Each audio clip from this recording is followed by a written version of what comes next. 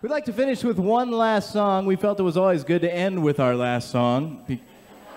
Well, it's true. One time we didn't end with our last song, and everybody said, wish you would have ended with that last song. Then one time we started with our last song. Too short.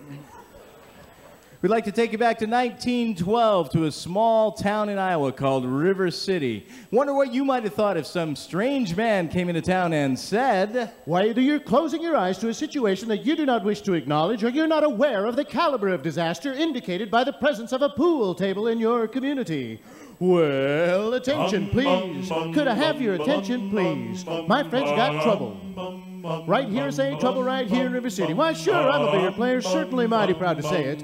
I consider that the hours I spend with a cue in my hand are golden. Help me cultivate horse sense and a cool head and a keen eye. Did you ever take and try and give an ironclad leap to yourself from a three-rail billiard shot? Heck no! Well, just as I say it takes judgment, brains, and maturity to score in a vault-blank game, I say that any boob can take and shove a ball in a pocket. And I call that sloth. The first big step on the road to the depths of degradation. You say, first it's a little medicinal wine from a teaspoon, then beer from a bottle. Yeah, and the next thing you know, your son is playing for money in a pinchback suit and listening to some big out-of-town Jasper, hearing him tell about horse race gambling. Not a wholesome trotting race, no, but a race where they sit down right on a horse. What? Like to see some stuck-up jockey boy sitting on Dan Patch? Oh, Make your blood boil, I should say. And now, friends, let me tell you what I mean. You got 1, 2, 3, 4, 5, 6 pockets on the table. Pockets that mark the difference between a gentleman and a bum, with a capital B, and that rhymes with P, and that stands for pool. And all week long, you River City youth will be frittering away. I say frittering. Frittering away there. Noontime, supper time, chore time too. Oh, no! Get the ball in the pocket, never mind getting the dandelions pulled, or the screen door patched, or the beefsteak pounded. Oh, my! You never mind pumping any water till your parents are caught with the cistern empty on a Saturday night, and that's trouble.